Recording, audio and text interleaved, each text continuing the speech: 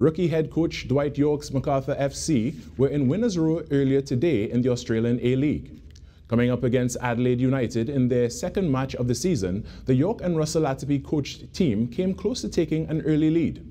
However, Adelaide found their footing and began to threaten to take the lead.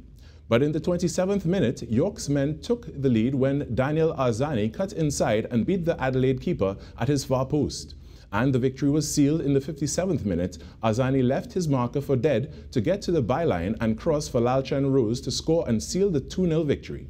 Yorke's men are currently third on the A-League table with 4 points from their opening 2 matches.